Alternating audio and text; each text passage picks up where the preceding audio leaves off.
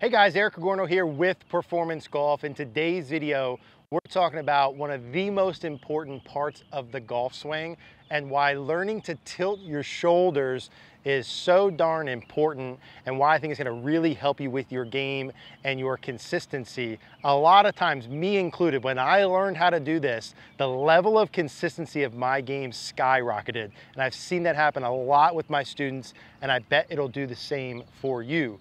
So tilting your shoulders, let's talk about what it is, why it's important, and I'm going to show you a little two-part drill that I use all the time that's really going to help you.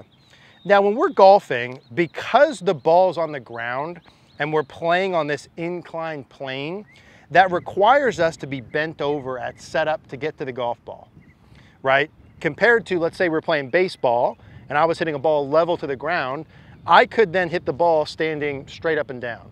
But with golf, because the ball's on the ground, again, we have to bend over. Now, because we have to bend over, we're presetting this angle, or what we call inclination to the ground, which is just the distance my body is from the ground. Now, if I set up this distance from the ground, and the club head's even with the golf ball, and my arms are fairly straight, it serves to reason that for me to get through the golf ball at impact, to get back here, I still need to be bent over roughly the same amount. I certainly can't start bent over and make a swing where I stand up and swing up here, right? I would miss the entire golf ball. So in order just to hit the ball, to get down to the ball and to hit the ball solid, I have to maintain that angle, inclination to the ground. Some people call this maintaining spine angle. Now, if that's true, we have another thing that we have to battle with in the golf swing, which is rotation. Okay, so if we have to keep our inclination to the ground, gotta kind of keep this angle at impact, and during the swing, I have to rotate my body back and through, right? I'm not gonna hit a ball where I stay pointed towards the ball the whole time. Some people will, but we don't want to. For me to be able to keep my body the same angle from the ground, with my body turning, this is where I have to learn the shoulder tilt or the side bend to be able to do it. So let me explain what I mean. At the setup position, I'm bent forward, my chest points down towards the golf ball. In the backswing, where does my chest go? If I rotate my body, where's my chest? It's pointed back away from the target. Now, what part of my body is now pointed down by the golf ball? My left side or my left shoulder. At setup, it was my chest. During the backswing, it's my left side. In order to turn and keep my body on this angle to consistently hit the ball good, I need that left side bend or tilt. Now, when I make my downswing, my chest goes back down towards the golf ball, but what happens on the way through? My chest is now pointed where? Out towards the target. What's pointed down at the ball? My right shoulder, my right side. So in order to keep that angle as I turn, left shoulder down, right shoulder down, left shoulder down, right shoulder down. If I did that poorly, right, what I see a lot, myself included, would happen is I'm set up like this at setup, and a lot of times on the way back, oh, I lost that angle. My left shoulder is pointed way high level to the ground. I'm stood up now. I've got to go back down and find the golf ball. Very difficult to do over and over. But if I make a backswing and I learn how to get my left shoulder down, now, very easy, I've kept that same distance. I can replace that with my right shoulder on the way down and through. So the simple version of this before we get to the drill is get your left shoulder down under your chin on the way back, get your right shoulder down under your chin on the way through. Left shoulder under the chin, right shoulder under the chin. Now, when I do that, does my shoulder just go down? Does it look like this? No. Does it look like this where it just turns with no tilt? No, it's a combo of those, right? The shoulder stays down. If there were like a wall here on my shoulder line, my shoulder is going to stay below that as it goes back towards my left foot and rotates.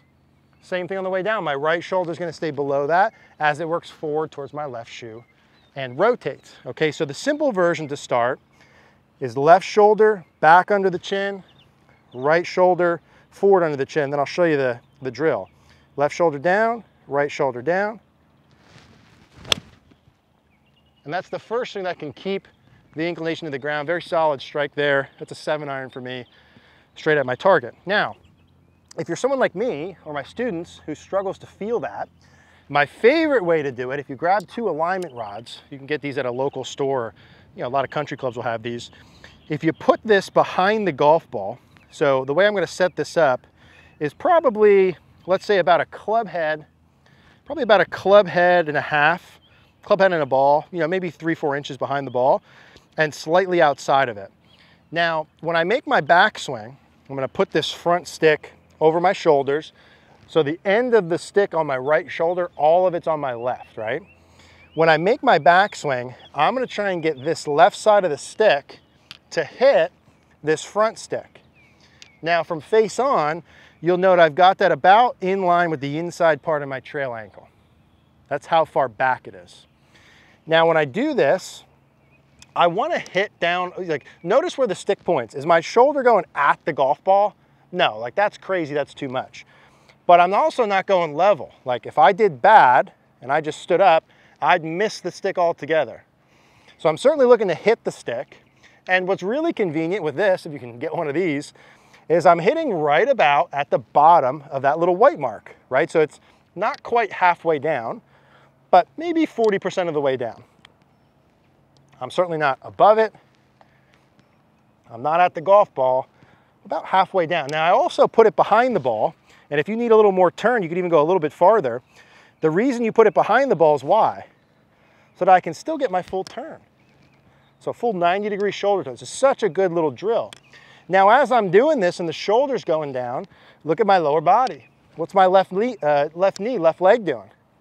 My left leg's increasing its bend.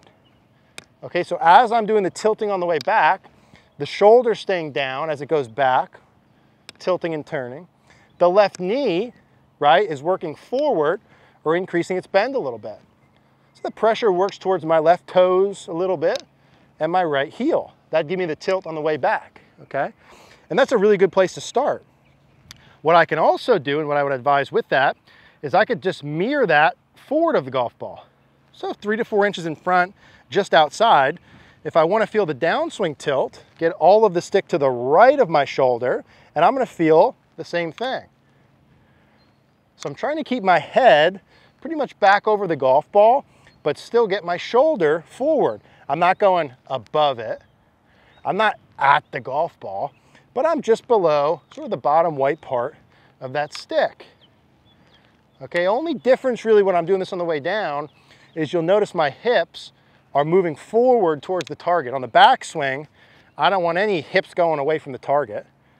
Turn and tilt. On the way through, it's the same thing. Turn and tilt, but you can have a little bit of shift along with it. So I really, really like that drill and would advise that if you're someone who likes the drills. What I'm trying to do then is replicate the feels I got when I was doing that drill when I hit a golf ball. So when I come back up, I'm going to feel like that, object is across my shoulders and feel, okay, down and back with my left shoulder under the chin, down and forward with my right shoulder. Feeling like I'm keeping, if we put a line kind of right through my body here on the screen, I'm trying to keep my body that same angle. That's my goal here. And that's why the tilting is so important, because as we add rotation to keep our body's inclination to the ground, we have to have the tilt. Left shoulder down and back, right shoulder down and through. And that should look pretty good there. Nice, high, solid, little draw, maybe 10 feet left of my target, but very solid. I would take that all day. The point here, guys, is this. If you're someone who's playing and you feel inconsistent, frustrated, not sure why you can't hit the ball solid, this would be like one of the first things to check on a checklist to make sure you're doing it well. The best golfers tilt the most and keep that inclination. The highest handicaps would lose that on the way back, lose that on the way through, and it's very hard to make that up consistently with your arms and hands. Difficult, lots of timing. So tilt your shoulders. Hopefully that you understand why, and that main drill you can do, right? If you want something more specific or something simple, left shoulder under the chin, right shoulder under the chin. Any questions at always, leave a comment down below. Appreciate you guys watching.